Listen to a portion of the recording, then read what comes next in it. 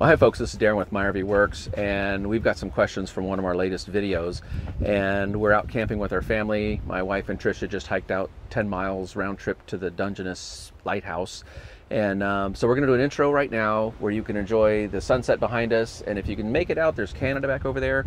And then we'll finish up with our outro in the same location. But we're going to go over to the campsite, sit around a fire, and answer some of your questions. All right, let's go to the campfire. Okay folks, we just came back from that gorgeous sunset, and stay tuned towards the end because we're going to show you the even more gorgeouser sunset. And so we're going to answer a few questions here. We're sitting next to the fire. We'll call this a fireside chat. And so I've got 3 questions here. They all involve slide rooms. We just came out with a slide room video, so let's answer some of your slide room questions. So the first one's coming from Joe B. And his question is basically involving a Schwintek system for a full room slide. I won't read the full question, but his question has to do with these whole things where the whole side of the slide room of the RV goes in and out, and the whole thing is Schwintek. Do I have a problem with that? Short answer, no. Next question. No. The reason I don't have a problem with that is that, again, the weight of the Schwintek slide room is all on the rollers. Okay, so it doesn't matter how heavy this thing is, you just throw a couple more rollers under there. The purpose of those rails on the side, I'm in a very relaxing reclining chair, so I'm like chilling. The purpose of those racks on the top and the bottom is to keep it going in and out the same. It's not carrying the weight. So a lot of people are thinking that the Schwintek slide, those racks are carrying the weight of the room. That is totally incorrect. And if you find that that's the case, then you will have problems with your Schwintek. The ceramic wheel will break, your shoe will break. You're not supposed to have all the weight on those racks. You should be able to disengage your motors and just with your fingertips push that thing in and out because all the weight's on the rollers. So if that's the case, I don't care if it's just a small little wardrobe slide in and out or a whole room slide on and out. If they're built properly and the rollers are in the proper orientation, I don't have a problem with it. The only thing I would like to see is on the large full room slides, I would like to see the double tracks on the top and the one on the bottom. That just helps it a little bit more. It's still one motor on either side, still one drive shaft. But I do like to see the double tracks on the top. It just seems to give it a little bit more, I don't know, what word would I pick here? Let's see, let's pick a word. Integrity? Structure integrity? That's a good word. I'll go with that word. So, Joe, I don't have a problem with the whole room slide, not at all. Now, where you're going to get into problem is if you don't properly lubricate that, and we've done quite a few videos on lubricating your Schwinteks. Make sure you use the Teflon PTFE, and Lippert is going to say not to lubricate them, but Darren is going to say to lubricate them. You choose how you want to do this, but if you choose, I love you guys, but if you choose not to lubricate your Schwintek slide rooms, keep my phone number handy, watch our videos, because if you choose not to lubricate your Schwintek slide rooms, you will have problems with them. So you can watch our videos on our playlist and see the problems we've had to repair overwhelmingly because people did not lubricate their slide rooms. And again, the kind of lubrication you're going to use is the Power Lube PTFE in it, which is Teflon. Okay, so Joe, hope that helps. Okay, so we have the next question from Downshift 1934. Nope, Downshift 934. 934. The lighting's not the greatest out here. But I'm getting really warmed up by this fire, so I'm liking these fireside chats. Let us know if you like the fireside chat theme. We can go camping any other time you would like me to answer your questions and get a fire going and have a good time. So Downshift 934, he says, help, he's in a pickle. So my first question is, how'd you get in the pickle? I don't know exactly sure I know how to get you out of the pickle, but I can slice you and put you on a sandwich because pickles are awesome. So, being silly.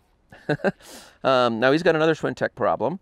And basically, now get your head wrapped around this one. I had to read this one a couple of times because we're going to do some geometry on this one. So here's a question. It seems that the bottom right, that's down here on my respect, you might be looking at it the other side, but anyway, for me, wait, yeah, this is my right hand. Okay, the bottom right is hung up. So when I put the slide out, the top left and the top right go in and out, and the top right goes in and out, but the bottom one's not. So all the other corners are moving, but this one's not. Any suggestions? Okay. Don't run your slide room out. Problem fixed. Get out of the pickle. No, okay. I've seen this before, and it's the strangest thing. And what I want you to look for is the bottom rack. I've even seen it on the top rack, but for some reason I've seen it on the bottom rack more often. You'll see all these screws that they use to screw in that rack, okay? They're usually square-headed screws, only along the top track. The bottom rack only has them on the top. The top track has them on the top and bottom. These are these screws. I have seen where the screws will work their way out just a little bit. And if their screws work their way out a little bit, sometimes the head of those screws will hit that block, okay? And then it won't move. Now, so homework, make sure your screws are all seated in all the way, because there's not a whole lot of clearance for that screw head to clear that bearing block. Okay, so I have seen where the screws will basically prevent it from going in and out. Another thing, you're saying that it's hung up. I'm wondering if you might have a broken spur gear.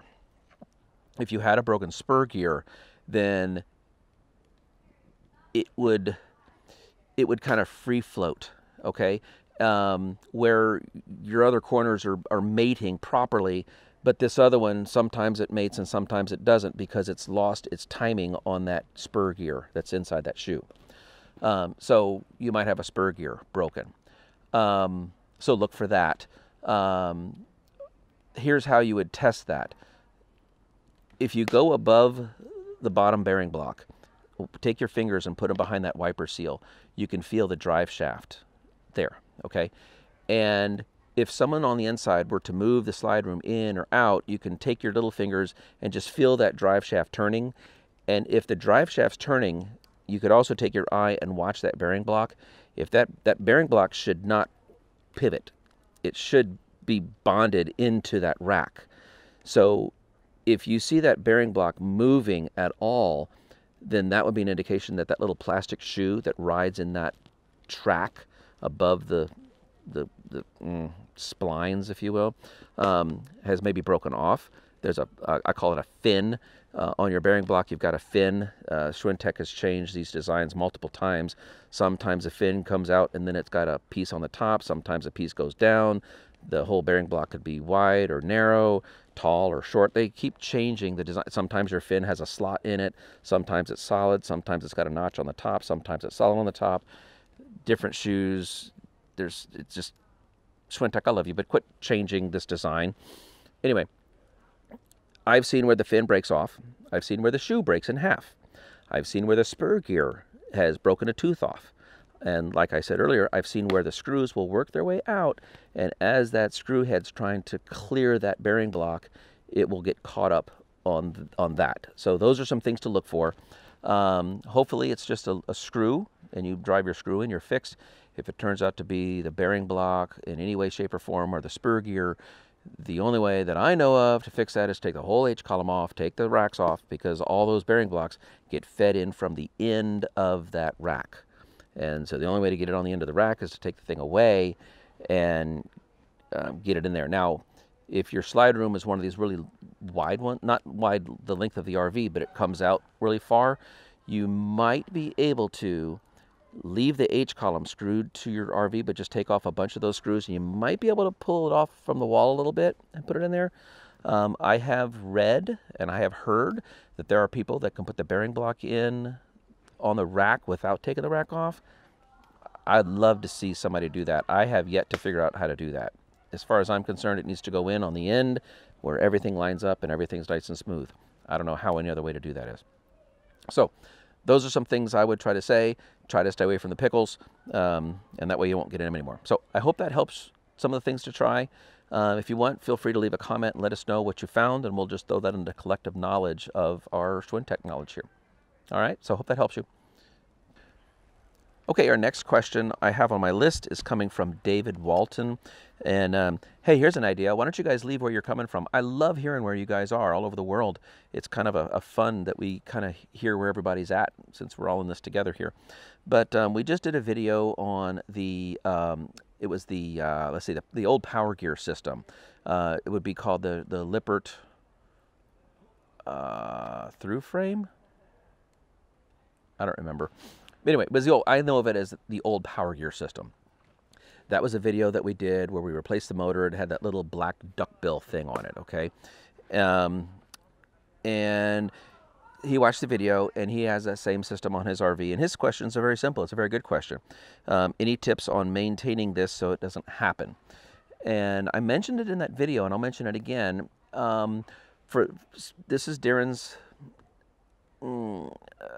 counsel to you, okay? A few minutes ago, I just said on your Schwintek slide rooms, I want you to lubricate them, okay? On this system, I do not want you to lubricate them, okay? It's a very simple question. It's a very simple reason why. The reason I want you to lubricate your Schwintek systems is because you have that little plastic shoe that's riding in that aluminum profile, and the coefficient of friction and expansion contraction is going to cause that thing to get binded up and hard.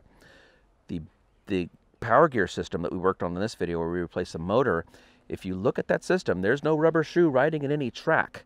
You've got a ram with the teeth welded on the bottom of it that goes in and out. And that whole ram is riding on little plastic wheels. So the whole weight of that is, the weight of the room, let's be clear here. Let me talk about this, and I'm going to answer your question. So on that Power Gear system, the only place that room is connected is at the pivot point where that ram attaches to the box that's the slide room, okay? The rest of the room is just along for the ride. It's not attached at the top, not attached on in the corners. It's only attached at the very bottom. So that ram does all the pulling and pushing, and that room kind of pops up if it's a drop floor, or if it doesn't matter if it's drop floor or not, but the weight of the room is riding on the floor, and that's why a lot of you guys will have carpeting where that slide room is. The bottom part of that slide room is kind of slippery, and they bring it up and they ride it on carpeting. Okay, so in the earlier days, we would rip out the carpeting and put in hardwood flooring for people. We'd have to get these things called slickers that would not scuff up the floor. Okay, now, why am I saying this? Because the weight of the room is riding on the carpet. There is no rollers there. Some of you will have rollers. Some of you will. Different manufacturers have done this different ways. The reason I'm saying don't lubricate that, though, is because the only part that's moving is the ram on these little poly wheels. Okay, so the poly wheels don't really need to be lubricated, so you can keep that dry. We have seen problems where people will lubricate that with a product that's called RV lubricant, slide room lubricant. Hey, we're at a campground having a fun time with our friends and family, so are they. Where was I? Oh, there's a product out there. It's in a white can with blue writing on it or something along those lines, and they talk about, the can says that it's a lubricant for slide rooms. And it goes on, it makes a white foamy thing, and then what I would ask you to do is if you're using that product, I want you to go touch it after you've had it sit on there for a couple months. And I want you to report back what you find. My experience is it's sticky. There's a product out there that is advertising itself as an RV slide lubricant, and you put it on there and it's sticky. And if you put lubricant on your slide room and it's sticky, I can't tell you how many calls we've had where people are having problems with their slide rooms, and they lubricate it, and the stuff's sticky, and it burns up the motors because the motors are having to work too hard. It causes components to break. So that's why I say on the Power Gear system, leave that dry. If you're going to spray it with anything, then my old favorite, CRC Power Lube with Teflon, if you're going to do anything with it. Okay? So how do you, it's getting dark. Any tips on maintenance? Keep it clean. Okay? Some of the lubricants that you like to use, I've heard a lot of people like to use silicone. Well, silicone has a tendency to collect dirt and dust. We don't want these systems to collect dirt and dust because it works inside those bearings and it starts to squeak and squeal. Now, one thing about the Power Gear system is it does have a tendency to squeak and squeal. There's two places that I would want you to lubricate those, and both of these are not easy.